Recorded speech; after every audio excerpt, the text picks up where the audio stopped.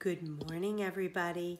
It's time for our good morning message, which says, Good morning. Our theme is Feel the Breeze.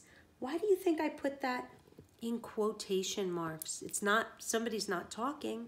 Quotation marks are not only called, what we've called talking marks. They're not only for talking.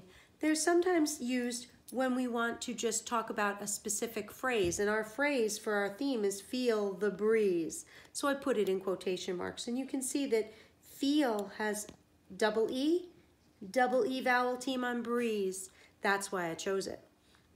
We may not feel it today, meaning the breeze, but it's supposed to be windy Saturday. The word it's is a contraction. What two words are formed with the word it's? We take the word it and the word is, and we made it it's. So the word it's means it is when there's that contraction, that apostrophe. Last thing I want to ask about is capital S in Saturday. It doesn't begin a sentence. Why is it a capital? Because days of the week are capitalized.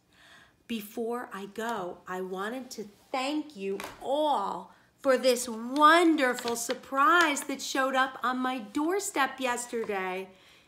It has a lovely card that talks about how I am appreciated, and it's a cute little story that says, I think you are worth 100 grand, and then there is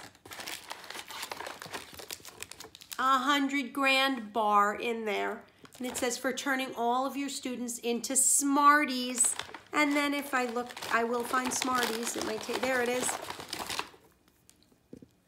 So it's so funny. They made a little story around all this candy and special goodies that they put in this bag. It was so much fun to read it and find the matching candy that goes with it. What a fun gift. Thank you so much. It's so appreciated. I love being your teacher, and I feel that I appreciate you as absolutely more than anything in the world. Thank you so much for making me feel so special. I love you all. Bye-bye.